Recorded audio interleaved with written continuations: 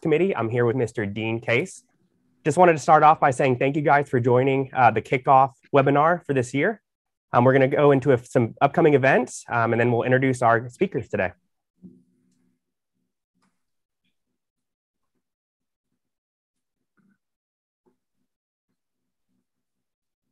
Okay, tonight is the kickoff for the section year, and we're going to have two great speakers and talk motorsports. This coming weekend, for anyone who's around Orange County, we would encourage you to attend Electrify Expo, which is an inaugural event at the OC Great Park in Irvine. It'll be all forms of electric mobility, cars, scooters, e-bikes, everything. And the organizers of the show are gracious enough to offer some free display space for UC Irvine's Formula SA electric team. So go by and visit the Anteater Racing team. And if you are an SAE member, check your email that you got from Mike Guidry yesterday. There's a discount code for tickets for Electrify Expo. So support this great new event in our backyard. Following that, we got the Acura Grand Prix of Long Beach. And that really ties into our two speakers because the original Long Beach Grand Prix 1975 was for Formula 5000, followed by a stint of Formula One before they switched over to Indycar. So there's a great tie-in there. And the folks at the Grand Prix of the Long Beach Association have been gracious enough. About the last 8 years now, I think, we have student displays there. So go into the expo area and visit our teams. I think we're going to have Cal State LA, Cal State Northridge, Cal Baptist. I'm not sure who else. The Dr. Chris Bachman from Cal State LA and the Student Activities Committee are organizing that. So stop by and say hello to the students. Also, if you're an alum of any of those schools, there'll be discount codes available for you to buy tickets. And then we're going to kick off, it's hard to believe, our 33rd annual student workshop. This year it's going to be at Cal Baptist. In addition to, we want students to attend, we would like to encourage companies who are looking to hire to attend. We did a little showcase a couple of weeks ago at the NHRA Museum in Pomona, and Gail Banks called up and said, can we come out? It's like, you never say no to Gail Banks. And Gail showed up and brought 5 engineers who was there to recruit. And that's what we really like to do with SAE SoCal, is to provide opportunities for brilliant young minds on Formula SA and Baja teams, exposure in front of people who have the ability to say yes to hiring them. Yeah, it's a great, you don't have the time or budget to go visit a dozen plus schools, but if we can bring the best students to one location, it's a great opportunity. So please mark Saturday, October 9th to come out to Cal Baptist. And we are joking that we'll let any company hiring speak for 2 minutes for free. If you want to speak after that, we're going to charge you, I think, $100 a minute. So if you talk for 10 minutes, we're going to charge you $800. But it's worth it to get in front of these students. And then we've got Mr. Delbert Boone and the Meetings and Tours Committee has got a couple of great ones. We're working on the details. In October, we're going to talk about wind tunnel testing and then automotive design, November 9th. And then we're talking to the folks at CoMotion LA, which is talking in bigger picture terms about the history or the future of transportation and mobility within the greater LA area. So that should be an interesting event. We're working on hopefully an SAE discount on that. So yeah, look forward to those events. That's going to be a great experience. If you guys need any more information, you can follow these links up on the screen, saesocal.org, LinkedIn, Facebook, YouTube, to get some information about the events above or even more additional information. And last thing, I just got to thank everyone here at Mechanica. This was a last minute setup here. This is brilliant. And it shows you what John Steiner, Henry Smoker, and all the guys at Mechanica do. They do a lot of teaching. I was actually in Ventura today for a meeting that ran late, and I realized I wasn't going to get home in time. And Mechanic is in Oxnard. So I called up John and said, can we use your studio? And he said, sure. So that's how this came about. So if we can pull up, we can stop the screen share and pull up our speakers. I'd like to introduce 2 fantastic journalists, 2 great friends, and we're going to talk about IndyCar racing and other forms of open wheel racing. So some of you got, Henry, you're not old enough probably to remember Formula 5000. No. I think it died out before you were born, but John Zimmerman wrote the definitive book on this really beloved series. Yeah. And John's written several books, and to show you the esteem that John Zimmerman's held in, he wrote the book on Dan Gurney's Eagles, which means that Dan Gurney himself trusted John to tell that story. And I think that's quite the feather in the cap, that if you're trusted to tell that story, you're both a great writer, historian, but also a trusted friend. John Oriovitz, I've known for a number of years in the motorsports press area.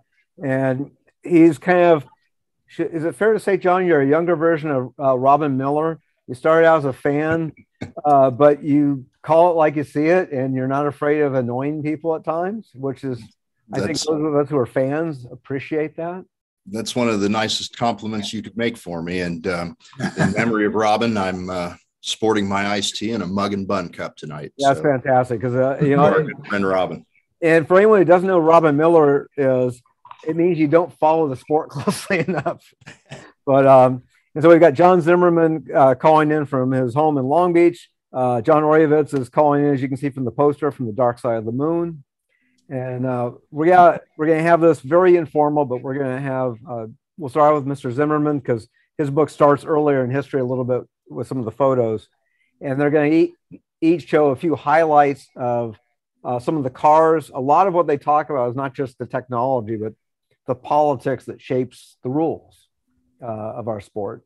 And then Mr. Oryovitz will talk about his book, and then we'll get into some Q&A. And we really welcome questions, so go to the Q&A section, and we'll answer as many of them as we can. So without any further ado, Jay-Z, you want to talk about Lost in Time? Well, let's see if the screen share works. What am I doing here? Screen share. Click.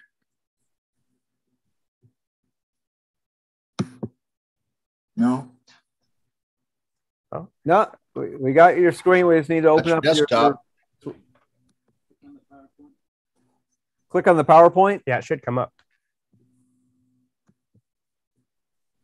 Okay, there we go. Let's go back. You had it. Well, it doesn't want to stay. Sorry. I'm not an engineer, although I did study it way back. Okay. Anyhow, I've got this book was a labor of love, as it were. I love this series, and it's been underreported. And it was a great, it answered so many questions correctly, and then it just disappeared because of lack of interest from the SCCA. And I'm not the only one who says this. Most of the people I talk to in the book talk about it as well. And the cover photo, which hopefully you're seeing now, is see the cover of the book. Not only is Formula 5000 lost in time, but Riverside is lost in time. And Dean tells me he's in the crowd somewhere there. Yeah, and that's coming up towards turn 6 through the S's. Yep. And I was somewhere, I think, around turn 3. I would have been about 12 years old at the time. Yep. But John, actually, can you go on PowerPoint, the slideshow, and start it? They'll make the slides a little bit bigger.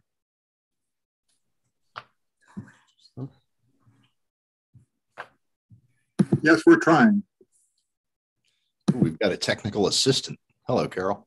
Hi, John. There we go. Perfect. All right, there we go. And this book just came out a few months ago. So if people are thinking, I haven't seen that, that's right. So you have to run up, for those in SoCal, drive up to Auto Books in Burbank. Yeah, I'll be doing it. And my approach was to discuss the formation of it, how the club came to put it together, and what the classes were before that. Formula A. Formula A was put at the top of Formula B and Formula C. And they originally had 3-liter full race engines, and in the second year they decided to go to pushrod engine. So then I start talking about the tracks, and then go through each track and do a thumbnail description of it, list the records, and so you can compare Formula 5000's record to Formula 1 and Indycars and Can-Am if they all ran there at the same time. These two tracks are Riverside and Laguna Seca, obviously, for anyone who's paid attention. And I go through all the tracks that had more than one race, plus Long Beach, which only had one race, but theoretically was the best 5,000 race ever. Okay, next. Okay, then after I talk about the tracks, I talk about the cars.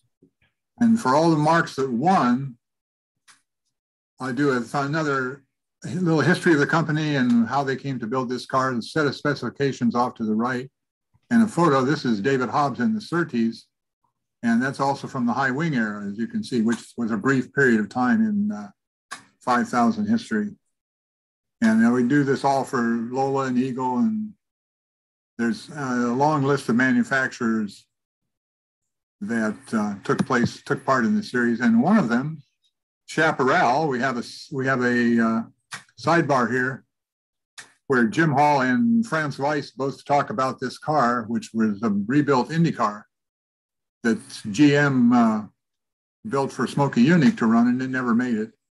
And so it was sitting in Hall's shop, and after Jim had crashed and hurt himself at Las Vegas, Franz and Troy Rogers called him up and said, "Yo, can we build this car for $5,000?" And Jim says, "Well, we're not doing anything. Why not?" So they did. Franz took it to Brainerd, where it had an engine problem, and then he went to Lime Rock, and he got collected in an accident just after the start. And that's the end of it. The whole story is in the pages, as you see there. So Franz says, "My driving career ended right there when I woke up in the ambulance with my wife." So I don't know what became of the car. It's probably in a shed somewhere in Midland, Texas. And then we talk about the drivers, the players, the teams. And then I give them my, quote, humble, unquote, opinion on who the top 10 are. Here's 3 and 2, David Hobbs and Mario Andretti. And that way you pay it, we talk about the cars and tracks and the drivers. And then we get into the seasons. And each season has a small synopsis and a list of the winning cars and drivers and appropriate photography to go through. And let's go back one. That's not working. Anyway, there it goes. That's Brian Redman after winning the first Long Beach Grand Prix, also in September, as Dean said. And the lady holding the trophy there is a lady named Patty Queen. She was the wife of one of Pook's, Chris Pook is off to the right in that photograph. She was the wife of one of Pook's financial partners. And the intended race queen was indisposed at the time that the race ended and couldn't be found. She ended up somewhere. James Hunt wasn't in the race, was he? Oh, sorry. He was a bit off color. Pook's in the picture. No, James Hunt, I said. Sorry. Oh, no, James Hunt. No. Anyway, so they drafted Patty to be the race queen. And so Brian's got a big chuckle out of that. And he had a big chuckle about winning the race and the championship that day. And then after 5000 met its demise in the end of 1976, it's taken a while, but there's a vibrant historic racing scene. And his car, this Lola T332, that's Rick Parsons at Elkhart Lake several years ago. He's won 3. Historic Formula 5000 is built into 2 classes, the old cars and the new cars, as it were. And he's won the new class 3 or 4 times it's been happening since 2008. And there's a vibrant, the historic scene is probably even more popular than it was in the day, as witnessed by this conglomeration of 5,000 cars at Laguna Seca in 2018, celebrating the 50th anniversary. You see Shadows and Lolas and Matiches and looks like an Elfin there and a Chevron, all sorts of various cars. And that's today's, it's a kind of a vindication of the series that it's so popular today, that these cars are so pure in what they provide and everybody's latching onto it. And then we saw the cover, which is really the dust cover, and this is the undercover of the book that features Redmond, and is equally stunning as the other cover. And that's all I have for a presentation. Actually, it looks like we got one question we'll throw to you right now from my friend John Thawley. I heard in his younger years, Herb Fischel once designed an IndyCar in relation to the chaparral and the sidebar. I'm uncertain that that's the case. It could well be. Okay. It was, I refer to it in the book as coming out of General Motors' legendary back door. So Herb may have done that. Yes. I do not know. I'm sorry. Well, Herb's still alive. Someone should ask him. Right. I guess. Yeah. So, okay. Thank you. John Royevitz, you want to run through your slide deck and then we'll get to the fun Q&A. Yep. Let's see if I can negotiate the screen I sharing here. I'm viewing John Zimmerman's screen. Come on.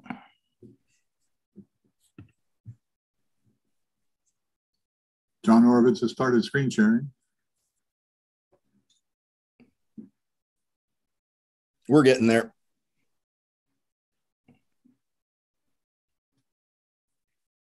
Yes, you should be seeing the Indianapolis Motor Speedway. Confirm that? Okay. Looks like a golf course there, John. Well, there is a fine golf course designed by Pete Dye, in fact. So, first of all, thanks, Dean. Thanks, Henry. Thanks, TJ. Thanks, Norm. Thanks, SAE SoCal, for the forum and the opportunity to be here and join you guys on a Wednesday night here in Indianapolis. So, I am indeed Oreo. I am John Orovitz, and my latest book is indeed Indy Split. And while the focal point is the division between CART and the Indy Racing League that lasted from 1996 to 2008, to tell the story, you really have to go back to 1945 when Tony Holman purchased the Indianapolis Motor Speedway. And I can tell you it looked a lot different then, if anything, just because everything was black and white in 1945. But Tony Holman had no way of knowing that he was starting a 75-year odyssey of his family over 3 generations as the stewards of the Speedway and ultimately as the sport of IndyCar racing. You know, the Speedway, it's arguably the most famous racetrack in the world. And it was under Holman's leadership that in the 50s and the 60s that its popularity exploded. It's routinely called the largest single-day sporting event in the world. And it continued to maintain its strength into the 70s. But while the Indy 500 stayed strong, the rest of the sport, the races at other tracks, really fell into decline. In the late 70s, shortly after Mr. Holman died, there were a group of team owners that raced in the USAC series. There was a group that was instigated by Dan Gurney and put into action by Pat Patrick and Roger Penske, and it was called Championship Auto Racing Teams. It was CART. And it was modeled after what a guy called Bernie Ecclestone did in Formula One, where he organized the team owners to try to take over the commercial rights of the sport. Ultimately, that battle between the team owners and the Indianapolis Motor Speedway management, it lasted, honestly, 40 or 50 years, and it wasn't really resolved until the last decade or so. So because we're with the SAE tonight, I'm going to focus mostly on cars and the technology of the Holman era. 10 years ago, the Speedway Museum brought out 33 winning cars and they staged them on the main straight. And it was really a neat opportunity to see how things had changed over 100 years. You've got to remember the first Indy 500 was in 1911. So they're 110 years into their history now. So it was a neat day to be at the Speedway. And, and this is, for many people, this was the glory days of the Indy 500. This is A.J. Foyt in 1961 in a Watson Roadster, or I should say a copy of a Watson Roadster. And that's what Indy was about in those days, these brutish front engine cars and burly, tough guys that drove them. But that was the Indy 500 only. And the rest of the series was this. This is, again, A.J. in the 60s. Most of the other races up through the mid 60s were on dirt tracks. It wasn't until the latter part of the 60s that there were more paved ovals, road courses, etc. But what really changed it all was this car. This is the 1965 Lotus Ford that Jim Clark drove to win the Indy 500 that year. And it was the first win for a rear engine car. And it was important, not just technically, but philosophically. It just heralded an entire changing of the guard. And it had started in Formula One 5 or 6 years earlier. And it, as usual, everything takes a little time to get to IndyCar racing. But Lotus won on their third attempt. And by 1967, every car in the field had a rear engine. So a neat thing about the Indy 500 is it was kind of a showcase for technology, especially in the 60s.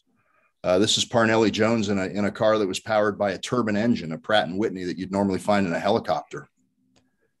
Into the 70s, Parnelli became a team owner, and this is his car from 1972, and you can see it's got some pretty radical aerodynamics, and it had some interesting suspension concepts as well, and none of it worked. By the late 70s, the blueprint was set. This is the Chaparral 2K. This was designed by John Barnard. later of McLaren and Ferrari and Benetton Formula One fame. This is the basic blueprint for everything to come, which is a slim central tub with side-mounted radiators, single fuel tank behind the driver, turbocharged V8 engine, 2.65 liter turbo was the engine formula from 1970 up till the mid 2000s. Every car out there today is still basically this. You know, by the 90s, it looked like this. This is Rick Mears in a 92 Penske, and I think that's about as beautiful as it gets. Engines and other components were getting more refined, so the cars were kind of shrunk wrapped around them. And then in 1990, the Holman family, the third generation, this is Tony George, the grandson of Tony Holman, he came into power. And he was in disagreement with the kart team owners, and he decided that he wanted to emphasize oval racing and cheaper cars and American drivers. And he decided that the way to do it was to take the Indy 500 and to build his own racing series around it. He called it the Indy Racing League. These are the Indy cars that he brought out. This is a first generation Dallara. They were big, clunky, loud. I'm sorry for editorializing here, but if you appreciated the path that IndyCar technology had taken from the 60s through the mid 90s, these cars were frankly insulting. They were dumbed down. They were low technology. They were built to a price, and it showed. By contrast, the kart cars of the era, this is a 2002 Lola from the last year, that there was chassis competition in kart, and you can see how everything's just really tightly shrink wrapped. And the driver's much better protected, you can see as well in the cockpit. This is a third generation IRL car. One of the things I failed to mention about the first generation is that they had a really significant safety problem. They injured a lot of drivers in 1997 and 98. This car had a problem in that it took flight. There was a lot of pack racing in the IRL. The cars would run wheel to wheel like restrictor plate cars at Daytona and Talladega and NASCAR. And it's just kind of a bad recipe for IndyCar racing. They really dodged a lot of bullets until the very last race that this car ran at Las Vegas in 2011, when Dan Weldon got up in the fence and was killed. A sad day. This is an interesting side light in the whole IndyCar thing. This is the Panos DP01. This is what the latter day version of kart called Champ Car ran for a single season in 2007. And because the kart IRL war finally ended late that year and into 2008, this car got put into mothballs. And the IRL car that we just saw, this thing, the 2003 Dallara, this ended up being the IndyCar spec car from 2003 to 2011. The DP01, interesting to see if it would have made it, because it was a neat little car. This is what replaced it in 2012. This is known as the Dallara DW12. Kind of an ugly duckling of a race car. The engine formula changed. The IRL normally aspirated V8 changed to a 2.2 liter V6 turbo, provided by Honda Performance Development and Ilmor, badged as Chevrolet. The idea from the beginning with this car was that the engine manufacturers, and theoretically they hoped for other aerospace and automotive manufacturers, would create their own bodywork for it. And that finally happened in 2015. This is the Chevrolet Aero Kit car you can see it's got a lot of gingerbread on it. It didn't really improve the racing. It was kind of a costly and ineffective dead end. And what we got back to in 2018 was the same central chassis, but with a single body kit that they purposely designed to look a lot like the cars of the 90s. You'll notice that the airbox is gone. It does have a comically large roll hoop. This picture is from 2018. Since then, the car has grown something called the Aero Screen, which is a variation of the halo used in Formula One with a plexiglass windscreen wrapped around it. And then quickly looking at the engines, for decades, the Offenhauser four-cylinder engine is what ruled the roost, honestly, from the 40s into the 70s. In the 70s, it started to show its weakness. Unlimited turbocharger boost, they just blew them up at a comical rate, which the IRL managed to do later in the late 90s with their first normally aspirated engines. But what changed the game from an engine perspective in IndyCar racing was the Cosworth. The Parnelli team, Parnelli Jones again, ran a Formula One team that ran Mario Andretti in the mid-'70s, in addition to a Formula 5000 team. Parnelli's team was quite versatile in those days. Anyway, the Parnelli F1 program kind of petered out, but they experimented by taking one of their F1 chassis, and they took a Cosworth DFV Formula One engine. They de-stroked it down to 2.65 liters to meet the IndyCar regulations, and they turbocharged it. And it was very successful. Al Unser won a race very quickly in it.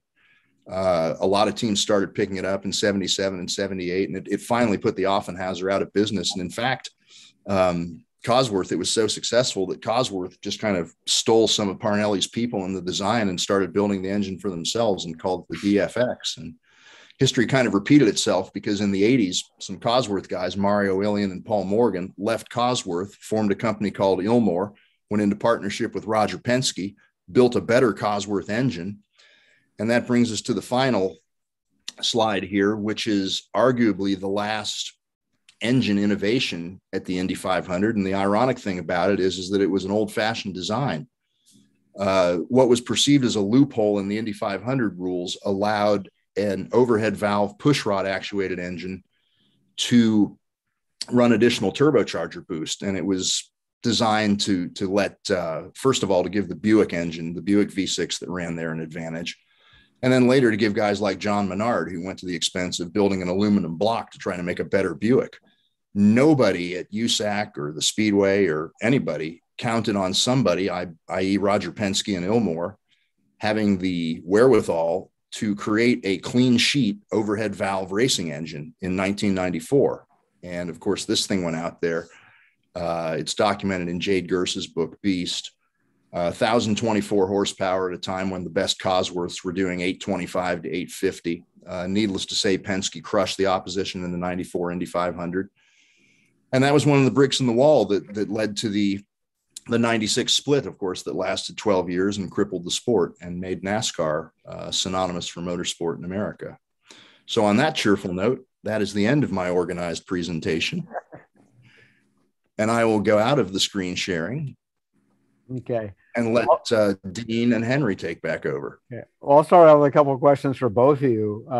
And here again, I want to encourage you, you can always use the excuse of the full answers in the book. So everyone should support their local journalist and local bookstore. Auto Books in Burbank is the place you can buy autographed copies from these two gentlemen, or you can go online and find it at other sources. But we recommend Auto Books. What were the biggest surprises, because both of you were in essence documenting history that you lived through. So were there some major surprises, like you had no idea what was going on at the time? Well, I think, I'm sorry, go ahead, John. Go ahead. No, go ahead. Well, for me, and I think you made an important point there. I did live it. Yeah. If you consider that, for all practical purposes, the 96 split started in 78, 79 when CART broke away. I lived through the 80s as a fan and then a super fan that started traveling to Nazareth and Toronto and even Long Beach. And then as a journalist, the moment that I got involved as a journalist in 93, it was arguably at its peak. It's the year that Nigel Mansell ran, and it brought unprecedented world interest to IndyCar racing. And it just seems unfathomable that Tony George and the Speedway almost resented the success that CART was having with IndyCar racing. So for me, the surprises occurred along the way. And they usually occurred in the form of off the record conversations, whether it was with Kevin Kalkoven or Mario Andretti or Jerry Forsyth or whoever. Because of the way I handled the book and in treating it as a historic document and actually reporting the story in real time, using historic media reports and then my own reporting from the 90s onwards, the eureka moments in terms of finding things actually occurred in 2006 or whatever. So. Mr. Zimmerman, how about you? Any surprises, you learned years later about Formula 5000? Well, like I say in the book, as they say, my career didn't happen until after 5000 was long dead and gone. But I'd seen races as a fan, as John did. I would go to wherever I could get to see the races. And I saw a handful of 5,000 races and thought they were incredible cars. And as I progressed through the 80s and 90s and the noughties, my career developed into editorships here and there at Racer and On Track and at Auto Week. And you're immersed in it. And John's book is much more a history book than mine. Mine is a story about this thing and talking to people who were in it. And it is a history, but it's not a chronicle like John's book is, which is really what's needed on that particular subject. And so I'm happy that this is out and it seems to be being well received. And thanks to Joe Freeman and Racemaker Press. And again, like John says, thanks to you guys for having us on here. I see. I'm hoping we start getting some people to type in some questions. I see Jerry LaRue's watching. I see Thomas Crahan, Brian Uchida. If you see some names I know who probably have some good questions, either on the technical side or on the organization side. I'll throw you a Robin Miller type question. If you were given the ability to write the rules for IndyCar 2025 or something, John, what would you like to see? Because it has to balance out, affordability to some level. You can't price this out of, even an OE level participation. So what would you like to see to bring back more innovation? Yeah, it's an interesting conundrum, because I think if you look at it up through the early 70s, the cars just got faster and faster, whether it was turbos, whether it was slick tires, whether it was aerodynamics. I mean, in the early 70s, the pole speed at Indy jumped 17 miles an hour in 1 year. And then they had a bad month of May in 73 and a couple guys got killed. And so the focus became on, instead of speeding the cars up, it began slowing them down in the name of safety. And then, and this is kind of the NASCArization that's occurred in almost every form of motorsport, the focus now is to make sure that every car is the same, that nobody can gain an advantage. Whether you're Dale Coyne racing or Penske racing, you're not allowed to develop your own you're not allowed to build your own car. You're not allowed to develop your own front wing or your own suspension components or whatever. So I think you have to accept that spec racing as a start is here to stay, or at least semi-spec racing. We should be grateful that we at least have multiple engine manufacturers in IndyCar now. And for all their wishful thinking about getting a third one, I mean, good luck. I don't think that's going to move the needle commercially. But I think if we can keep some sort of formula where there is at least free engine competition, I would like to personally see more power, less reliance on aerodynamics. One way to get faster cars, I think the fastest way is to simply through the tires. And certainly one way to increase speeds and competition is to open up the tire manufacturer competition. I think Firestone has done an outstanding job, and they're wonderful in the sense that tires are rarely a story in IndyCar racing the way they are in a negative way in NASCAR and Formula One. But at the same time, their product is so consistent and so reliable that if you think about the notion of another manufacturer coming in there, just kind of push the development war. I think it's certainly easier to find a second a lap in tires than it is in another 150 horsepower or fancy aerodynamics. So they're in a tough, you'd love to see as much freedom as possible, but I think we have to accept that it's a semi-spec era. I thought that they actually, when they had the aero kits, that was a really good idea that was badly executed. And the interesting thing is that IMSA is using that concept to great success right now with their Daytona Prototype Internationals and their future LMDH cars, in which they're taking an homologated central tub, whether it's from Dallara or Oreca or whoever, and they're allowing manufacturers, whether it's Mazda or Cadillac or Acura or whoever, to put their own bodywork on it. And that's kind of like probably the best we can hope for in terms of cars looking different. Thank you. Question from Jerry LaRue from Mr. Zimmerman. One of the stories about Formula 5000, the Lola T332 helped kill off the series because it became the dominant chassis. Do you think that is a correct assessment or just a minor part of the demise? Well, it certainly did that. It came in, and that's what I was going to say. When John's talking about the engine formula, the thing with 5000 was the engines were free, except they had to be stock blocks and stock heads. You could, they've experimented with flat plane cranks and things like that. And eventually there were probably a dozen real constructors at one point or another built cars for this series, but it got down to Lola hit the magic button with the 330, 332, 300, 330, 332, and everybody who wanted to win had to have a Lola. I mean, there were Eagles, there were Shadows that came in and tried to fight the tide, but they couldn't do it. The Lola was just too well established with all the superior teams, and Haas and Hall. The Haas Hall team was essentially the Lola factory team, and that's Redmond's team that swept the last 3 championships. So if it may have killed it off, but everybody was still able to get that car. It wasn't that you couldn't get it, like the 91730 or the Eagle Mark III in GTP.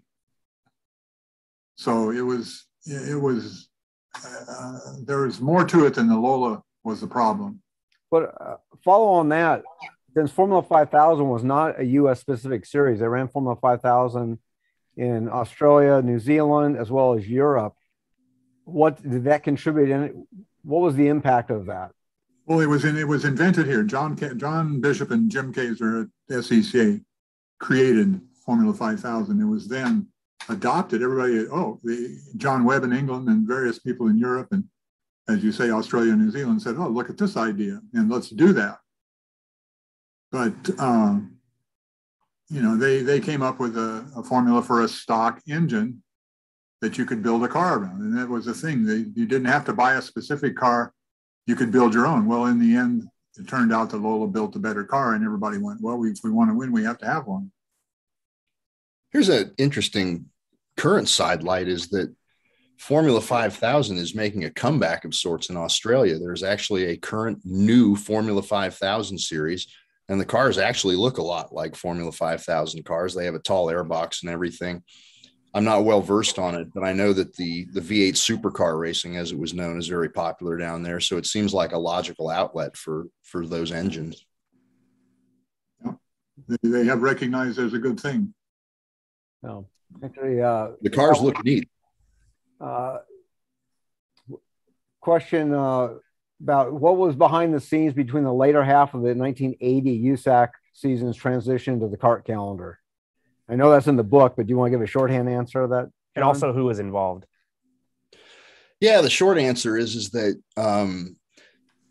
between the 79 season and the 1980 season, when kart and USAC both ran full series of races in 1979, John Cooper was the president of the Indianapolis Motor Speedway.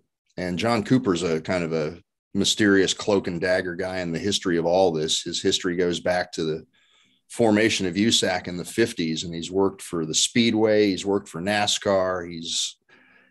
I tried to talk to him several times over the years and never could get him to talk. I always knew he'd be an important person, but he never would budge on talking. Anyway, Cooper's the guy that kind of orchestrated a peace treaty in the spring of 1980. They had a summit in Hot Springs, Arkansas, I want to say.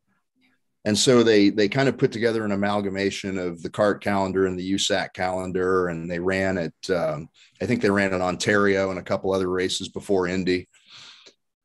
And they got to Pocono, and the proverbial shit hit the fan again. And it was Cooper again. I mean, Cooper was the guy that brought it all together. And then all of a sudden, Cooper announced that he was shopping the sanction of the Indy 500 because he no longer believed that USAC was a independent sanctioning body. And it was intended to just, I don't know, it was ultimately it was a shot at kart. And they made a dog and pony show of shopping the sanction around to the NHRA even. But ultimately they put USAC back in charge of the Indy 500. And the gist of it is that kart picked up the rest of the schedule for 1980, starting with Mid-Ohio. And kart ran the series after that, but USAC maintained control of the Indy 500. So from 1981 to 1995, it actually technically it started in 82. USAC tried to run an 81 series. That's where Foyt famously won his last race, the 81 Pocono 500. He was in a modern March Cosworth, and 7 or 8 cars in the field were front engine dirt cars. I mean, it was just embarrassing how far USAC had fallen in terms of sanctioning an entire series of races. But yeah, Cooper's the guy that brought it together, and Cooper's the guy that broke it up 2 months later. So it's one of those things that's hard to explain, but ultimately it was to pacify USAC. Awesome. So we have another question here. I believe it's from Brian. John, I've ordered your book, but don't have it yet. At the risk of asking about something you cover well in your book, can you tell us a little about the Novi engine and how it didn't impact USAC Indy racing? Well, I cannot say that's in the book because we need Robin Miller here to answer that question, because Robin was the Novi enthusiast. And I think it was a curious highlight in the 50s and early 60s. And from everything that I've read, I'm a little too young for it. My first year at the Speedway was 1977, and my first race was 78. So for me, the neatest thing was hearing how cool the Cosworth sounded compared to the Offenhauser, which I thought sounded like a tractor. The Novi was loud and it was powerful, but ultimately it was not successful. But the legend endures. Enough said, I guess. I got to read this question from John Thawley. Orivit seems to be biting his tongue a bit. Surely he uncovered an ugly story or two about Tony George and the IRL. You're among friends. Let her rip, John says. Yeah, but there's these tricky little words off the record. And the key to the business. Even though some of these people are dead or I'm dead to them, I need to honor some of these confidentialities. The best ones came from Mario Andretti, though, I'll tell you that. Question about the bookstores, Auto Books in Burbank. And then actually, both Mr. Zimmerman, what's the direct connection for ordering your book online? We'll post these web addresses to our Facebook page afterwards. But yeah, racemaker.com is Racemaker Press. It's in Boston. So direct order of your book? Octanepress.com. Okay, good names for car books. Mm-hmm. So we have another one. What recipe would you recommend to bring back a reincarnation of the F5000 series? Lots of cars, low cost, and lots of noise. It'd be kind of hard to accomplish these days because there was a lot of independent spirit there in the beginning, and now it would be, the constructors would be building the cars, and the guy in the garage wouldn't really have a chance because he doesn't have the same resources. Which, there were a lot of home builds, a handful of home builds anyway, running around in the early days before the manufacturer said, "Oh, this is a good series. Let's build cars for that," and took over. Lola primarily, but also Eagle built a lot of cars, Surtees. McLaren built cars for it. McLaren won 2 championships. Eagle won. Who's going to laugh at this? I'm going to let my noisy cat in.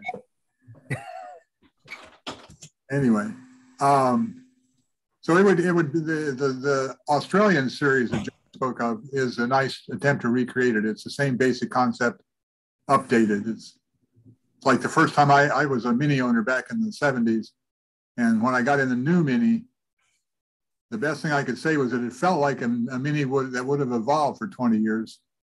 And that's what this formula, this S5000, they call it in Australia, is now. It's the modern take on the old formula. Is the one in Australia, the new one, is that the highest tier of motorsports in Australia right now? I believe so. The only thing would rival would be supercars, and that's fenders. So yeah, certainly, I would say that the 5,000 cars are faster than the supercars, but the supercars are the equivalent of NASCAR down there. They are an institution. Yeah. And one of the thing I'd add about the new iteration of 5,000 in Australia is that they have had a history of open wheel racing. In Australia, there was, of course, the Tasman series in the 60s into the 70s. But Scott Dixon, for example, they ran something called Formula Holden in the 80s and the 90s. And it was kind of like Indy Lights in the sense that it was a Formula 3000 Indy Lights type chassis with a Holden V6 engine. Scott Dixon was Clayton, please. Scott Dixon was the champion in that, and it was his stepping stone to come to America, where he did Indy Lights and then kart and then ultimately IRL for his career. Yeah. I'm going to jump to this one from Thomas Crahan. Given the spec bias of the series in the U.S., is all technological progress coming from Europe? If so, are the engineers involved in the U.S. series focusing on setup only? Does that mean the major U.S. teams turn to engineers with European experience to deliver innovations? And that may not necessarily be a fair question for you two guys. Well, they're all constrained by the rule book. That's the thing. Yeah. It's just there are fewer and fewer things that you can work on. I mean, in IndyCar racing now, so much focuses on shock absorber technology. You know, when you get to the Indy 500s and little things like bodywork fit and things like that. So there are fewer and fewer things you can work on. And the fascinating thing, and especially now with NASCAR going to a new generation of cars next year, NASCAR has been, you know, kind of criticized for decades for being this, you know, super low end Neanderthal technology. But starting probably with Ray Evernham and in that era, the level of engineering that goes into those Neanderthal, you know, the Rock Crusher Muncie gearbox and Ford 9-inch rear end and all that, the level of engineering on that got extraordinarily sophisticated. And there was definitely some international and European influence. The guy that runs Hendrick right now, I don't know his name, but he's South African, for example. What percentage do you think of the engineers at an IndyCar team are U.S. born and bred versus educated and experienced from Europe? Any idea? Oh gosh, it's at least half. And I have to admit that I'm not as in touch on a day-to-day basis as I was. Certainly in the 90s, there was a lot of English influence from the chassis manufacturers, from Reynard. You had Malcolm Osler was Australian. Some of the engineers that I worked with at Pac West back in the day, Andy Brown, Alan McDonald, were English. So it's the technology came first from Formula One, and I think it's probably natural that some of the engineers came with them. You need to go back outside because you're being annoying. Hold the cat up, John. Hold the cat up. There he is. Let's see the star. There he is. This is Clay Regazzoni. Clay Regazzoni. Love it. He's a good boy. You can hear him purring. Be quiet, boy.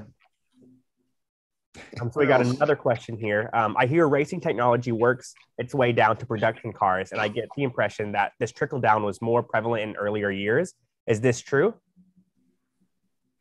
Well, I think that after a while, there are only so many problems, and as you solve them, then they go away. And it's more the engines and gearboxes and bearings and things like that, the mechanical bits, the designs and the aerodynamics don't really transfer, because this is a pure thoroughbred racing car, I call them.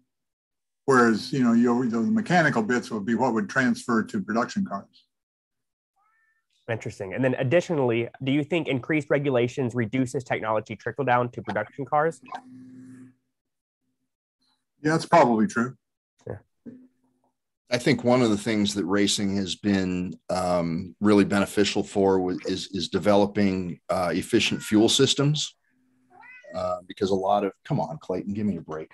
A lot of racing these days, certainly sports car and endurance racing, fuel mileage limits. You've got to stretch fuel a certain amount. A lot of this goes back to the development of the Porsche Tag Formula One engine, the Bosch Motronic stuff in the 80s. And one interesting thing these days is that in an effort to keep speeds down, because aerodynamics and everything are so important, a lot of the race cars that you see on the track are actually less powerful than their street car, the street car versions. You look at like a Corvette, a high-end Corvette, where they're pushing out 750 horsepower these days. And the car that races in IMSA is limited to less than 500. The same deal at the Indy 500, you could have a 750 horsepower Corvette that's a street car that's pacing 600 horsepower Indycars. And the thing you have to say about that is that the reason that you can have 750 horsepower Corvettes or Shelby Mustangs or whatever is that technology was developed in racing originally. Okay. Too cool. Another one for you, John. It looks like finally that the car count is edging up and drivers from various series, Europe and NASCAR, are coming in. Do you think that this will continue and IndyCar will take back some of the NASCAR's popularity, particularly with TV viewers? Well, I mean, that's the ultimate big question is can it commercially, can it attract more sponsorship? Can it attract a bigger television audience and everything? What you said, you're right. It's really encouraging. The car count is creeping up. I mean, there was a time where it was down to 18 or 20 cars, and they're at a point now where they're getting 24, 25 on a regular basis. And sometimes they're getting 27 or 28. It's very encouraging. And I think some of it has to be driven by the fact that IndyCar racing is a Penske production now, that Roger Penske has taken over the Indianapolis Motor Speedway, the IndyCar series as a whole. And Penske adds credibility to any arena that he goes into. And so I think that there's been less with Jay Fry in charge, technically and commercially, there's been a lot less dissension between the competitors. Everything's a lot more harmonious within the paddock. And there's this sense with Penske leadership, the Holman family, they carried the ball for 75 years, and they did a hell of a good job. And they were smart enough to realize that somebody else could do it better. And they were also smart enough to realize who that person or that company was. And so I think that with Penske in charge, there's credibility and there's confidence in IndyCar racing that hasn't been there for a long time. And on top of that, just the fact that the Holman family was able to step out of it gracefully after everything that's happened over the last 30 whatever years. It's a good happy ending that the sport's in good hands and that the transition occurred gracefully. For Jay-Z, going back, for me, the two most iconic Formula 5000 races were both one-offs, the Quester Grand Prix and the original inaugural Long Beach Grand Prix for Formula 5000. So even with those two events, and you want any good stories or anything about the Quester Grand Prix? You want to explain what that was? Well, the Quester Grand Prix was a Formula One versus Formula 5000. And all the Formula One cars that came over were top-line cars, and the 5000 seemed to be a bunch of, you got a car, bring it.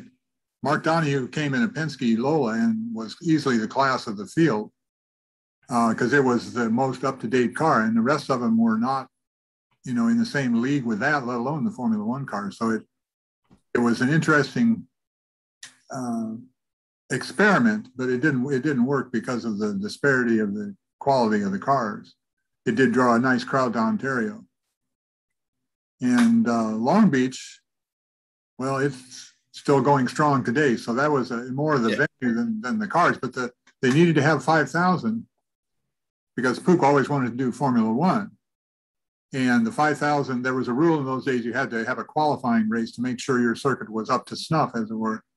And 5,000 was the closest thing you could get to Formula One, which, as an aside, Mario says, when we had our Formula One car, we took it to Riverside, and I could never get close to my 5,000 times at Riverside. And as you'll see in the data sections in my book, there are a handful of tracks. Watkins Glen, the 5,000 cars were quicker, and in Mosport, they was all very close. And it was at the time, it was so state of the art, as it were, even though it had this stock engines, and there were not only just Chevrolets, because Chevrolets got the classic small block, but their Ford Boss engines came in. Falmer won a couple of races with that. The Holden came up from Australia with Frank Maddox? Anyway. Frank Maddox, yeah. And won at Riverside on aggregate because the top cars fell out, but he still won. He got to get to the checkered flag. And then the Shadow in 76, the last year, won a race with a Dodge Power. So and Gus Hutchinson won a couple races with Cosworths because the Formula One, the 3-liter engines were still allowed. And someone even Donnie raced an AMC once or twice, right? Yeah, he did. They brought AMC and they didn't win. Yeah. AMC came in, and there were other engines tried as well, but. You got something to add there? Yeah, I'm going to put my hand up, and there was a time toward the end of the Formula 5000 era, right before the SCCA ended Formula 5000 and turned it into the so-called new Can-Am with Formula 5000 332s with bodies. But USAC and the SCCA, they co-sanctioned the 5000 series one year in 74 or 75. And there were a couple races where, like, Bobby Unser ran an Eagle Offie Indycar at Riverside. And then on top of that, if you want to draw it out, you could say that Tony George, when he went to the IRL in 97 with their normally aspirated formula, they wanted to create the illusion of stock blocks, and those weren't exactly stock block engines. But the key thing about those engines were they had to use common bore dimensions or something like that. Anyway, they ended up being the wrong architecture for an engine that spends sustained time at high RPMs. But if you think about it, some of Tony George's thinking in going to the so-called stock block, it kind of echoes Formula 5000. And, again, had the execution been better, it could have made a comeback in the 90s. Yeah, it was a production engine that he put, a production-based engine that was then modified. It does, I mentioned that it did echo Formula 5000, but not exactly the same. Those engines were huge. I remember reading when I was a kid in Autosport, Dan Gurney offered a challenge, I think around 1972, Bobby Unser and the Olsenite Eagle at the Nürburgring against any Formula One car. And I think he was putting up $100,000 challenge. No Formula One team accepted the challenge. Remember that, John? No, nobody took it up. Well, I mean, they all respected Dan Gurney. It's like Dan wouldn't be making that challenge unless he knew he could just blow him away. Could they have made that engine last 14 miles? That's my question. Well, Uncle Bobby led 8 laps at Riverside in his 5,000 race. That's the race that's on the cover of the book. I thought so, yeah. And his story is in the book about, well, son, as Robin would say, well, son. And he tells, he tells you, well, I knew Mario was going to do this, so I'm going to do this. And he says, I looked in my mirror and I couldn't even see him. We're kind of closing in after an hour. Anything else you'd like to mention? What was of doing the book on both of you? What was there one key interview? It sounds like Oreo, time spent with Mario Andretti was kind of key for quotes, even if you can't repeat them in a mix. This is obviously I can't repeat the off the record part, but so I've had a long-standing relationship with Autosport magazine of Japan. There's obviously the legendary English Autosport magazine, but there is a Japanese magazine called Autosport. And in the summer of 2006, 2007, they wanted me to write a story about Marco Andretti. So I called up Mario and, we're talking about Marco, and just unprompted, he's like, I tell you, I got them together and I got them talking. And, he goes on about how badly Champ Car, as it was known then, and the IRL had to come together. He's like, I can't reason. I'm like a broken record. He goes on and on. He gives me this golden quote. It's like, I got him to the altar several times. I just can't get him to say I do. And but the problem was, okay, and he had some pretty salty things to say. And actually, my last conversation with Mario at the Speedway in May ended up in a somewhat similar way. John Thawley will be pleased. I'm having a adult beverage here at 10 p.m. Maybe I'll loosen up a bit here. But the conversation with Mario was clearly veering on and off the record, but I was pretty confident in what was off the record. I mean, I know what was off the record, but the words were never said. Anyway, I wrote I wrote a column about it for ESPN.com. You know, it's like Mario says you need to get together. He's like, I had this meeting and it got blown up, blah, blah, blah, blah, blah. I go to Watkins Glen that weekend. It's like 4th of July weekend. And a lot of people are like, hey, Oreo, great story. Robin Miller comes up. Oh, man, he calls me. Oh, man, those are the best quotes ever. So I'm feeling pretty good about myself. And I drive home Monday.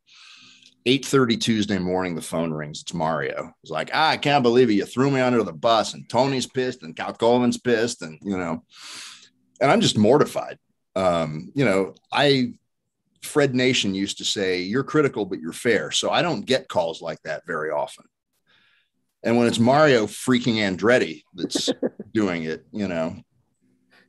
So, I mean, I was just mortified. What I did was I sat down and I typed a letter. And I wrote a letter I addressed it to Tony George and Kevin Kalkoven, and I copied Mario on it. I sent it off, and I never got like a direct response from any of them. But I saw Mario 2 weeks later at Edmonton, and he's having a press conference, and I walk in and he's like, hey, you know, and he keeps grinning at me throughout the press conference. And afterwards I go up and I'm like, hey, are we okay? He's like, hey, bad boy, we're fine. Don't worry. So I don't know. I doubt that my letter had anything to do with it, but and it'd be interesting. I should go back, and I don't think I've read it since then. And it's been darn near 15 years, but I just poured my heart out. I said, look, guys, this is stupid. You know, this has to stop. You're killing an industry. Yeah. You know, please think about the big picture. And, you know, it was critical. They were at a very touchy time where you know, things were getting pretty sensitive, and a couple months later it was clear why, because they were close. And then finally in early 2008, they made it happen. But my God, what a long and excruciating process. I mean, from even before the IRL started in 96, you know, there were 95 peace talks and 99 peace talks. And it was the boy that cried wolf. You know, you never wanted to believe that it would ever happen. So I'm so happy that it did, for the sport and everybody involved in it, and for the fans especially. Jay-Z, any particular favorite quote? We'll give you one last thing here. Who was the best quote about Formula 5000, or what was the most memorable interview you did? Well, I'm thinking about that. The best interview I think I did was with Jim Hall, because he was at the top and had been at the top before he got into 5000, and he provided a lot of insights and things. And like John said, USAC and SCCA tried to co-sanction 5000, and it didn't work. They couldn't get out of each other's way, as it were. Yeah. And, the thing is that if I had written the book earlier, I would have been able to talk to a whole variety of different people who have since passed on. Yeah. In fact, I have quotes from like half a dozen people: Tony Adamowicz, Rod Campbell, Reppy Wietzes, who have since passed on since I talked to them about this book. So it would have been a different book. I mean, it wouldn't have been a different book, but it would have had more content with those people in it. And it's just as John says, the key to the business, the key to the motorsport journalism business is the off-the-record conversation, because it teaches you what you can talk about and what you shouldn't talk about, even though you know it. And the best way to get around it is to phrase your comments so that you verge on the off-the-record part while staying on the record, and that's the trick. Got a nice shout out from Jerry LaRue. He's bought both books, enjoyed them very much. Kudos to both you guys. Thanks for taking the time to speak with us. Actually, one last question for Oreo. A conversation I remember having with Robin Miller years ago, and I think he's made comment to much people that he's written the definitive AJ Foyt biography, but he was waiting for AJ to pass because he knew that if he published it when AJ was alive, AJ would kill him. Does that book actually exist? And now that Robin has sadly passed, will that ever see the light of day? I can't imagine that it does.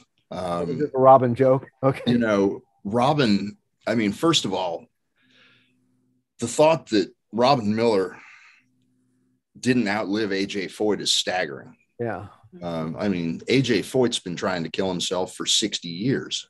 AJ's immortal. I think Bulldozer or Killer Bees or the Ford at Riverside or so. Oh man, good old Robin. Yeah. What's your question again? I'm sorry. Did Robin actually start to write a book on AJ or not? I don't think he did. And you know, Robin's not the book type. Yeah. And a book about Robin's life would be unbelievable, but I don't think it exists. I don't think that if Steve Shunk or whoever, you know, goes through Robin's laptop, that there's going to be this 95% completed manuscript that's the racing book of a century. But Robin did have one book, and I'll point it out here. I've got it on my shelf right behind me. This is a book about the ABA Indiana Pacers from the 60s and the 70s. And Robin got his start as a journalist covering the Pacers. I mean, Robin was 21 years old, and they put him on the Pacers beat. And he's out there with a bunch of guys that are, you know, legends in Indiana sport. But it was a bunch of colorful guys. I mean, it was almost like it's topical now with the ESPN 30 for 30 on the 86 Mets. The 70s Pacers were almost like the 86 Mets in the way that they were a bunch of swashbuckling partiers. The coach, Bob Slick Leonard, was the leader of the escapades. And so if you enjoy basketball and you enjoy Robin Miller, here you go. We Changed the Game by Bob Miller. All guys in the orange ball. And yeah. And, you know, this is like the kart car should have won out over the IRL car. But Henry, any last questions? No, this was an awesome webinar. Thanks for everyone joining. We can go back to the screen share. Just a reminder. Thank you, Mr. Orievitz, for staying up late and introducing us to your cat. Yeah, I think he has a cat feed now. I'm a cat fan, so that's Same. good. Thank you, John Zimmerman, for dialing in from Long Beach. I hope, again, for those of you who are local in Southern California, hope to see you at Electrify Expo this weekend. Check your email if you're an SAE member. I did resend a note with a discount code. Hope to see you at Long Beach. Look for the SAE student displays. You know, one other last little tidbit of history, that so much of IndyCar history is tied to Southern California. All those Dan Gurney Eagles built in Santa Ana. A bunch of those Offies and Roadsters built. The Roadsters, absolutely. You know, Los Angeles at one time was the place for an IndyCar. So Parnelli's team in Torrance. Yeah, the last ever built in America Formula One car, the Parnelli in Torrance, California. Yep. So some amazing stuff. So thank you, gentlemen, and please look at the YouTube link. Share this for those who missed this. You know, we try to expand the reach, and hopefully there's some fun stories here on a lot of our topics. So if you'd like to get involved, please send a note to myself, Delbert Boone, Dr. Chris Bachman. You know, the only way this works, we're all volunteers. You know, John and Henry are here late at Mechanica in Oxnard. We're volunteers. If you'd like to join us, we welcome your participation. So absolutely. Thank you and good night. Thanks again for having us on. Thanks, everybody. Good night. Good night.